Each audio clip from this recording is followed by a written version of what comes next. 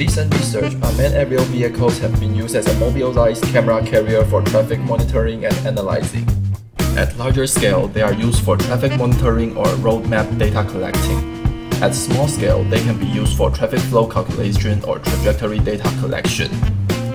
Aerial image provides a wider field of view, preserves accurate traffic flow data in both space and time, and can be quickly deployed. Most research focuses on vehicle detection and trajectory calculation, but doesn't consider the positioning problem in aerial video. If not properly processed, information based on objects' positioning in the video, such as speed or trajectory, may be incorrect. In our research, we hope to provide a reference for objects in the video based on distance-preserving image stitching with the help of image processing technique. First, we have to preprocess the collected video. This includes lens distortion removal and top view transform. Then, image stitching is applied to the processed image. To validate the relevant techniques and present results, we've made several visualization tools. We'll introduce each of them later in this video. First is lens distortion removal. To do so, camera parameter is needed, but users doesn't necessarily know the parameters of their camera. Therefore, we provide a method for estimating the parameter by using checkerboard image taken at different angles. For each camera, the parameter only needs to be calculated once. Once the parameter is known, the distortion can be removed. The results are displayed at the bottom of the program.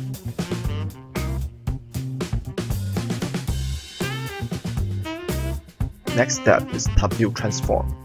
If the camera isn't perpendicular to the ground while filming, user needs to enter the camera angle for top view transform. The restored top view image should be trapezoidal, but for the convenience of subsequent processing, we only keep the middle part of the image. Last is image stitching and visualization. The purpose of image stitching is to create a panorama for positioning.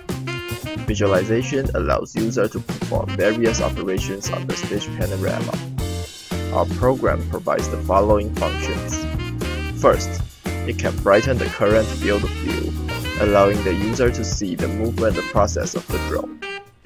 It can also be played automatically in type sequence.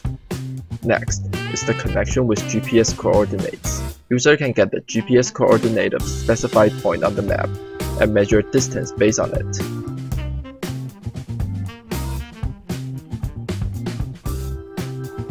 Last is the presentation of other data.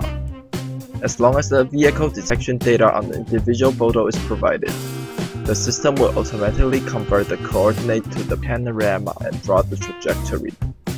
Conclusion: our research combines lens distortion removal, top view transform, and image stitching to construct a positioning reference coordinate for aerial image. This provides a way to measure distance and decide the relative position between objects over various images. We also implement some programs to show our result. Through experiment, the average error in our global coordinate is about 3.6 meters. Thanks for your watching.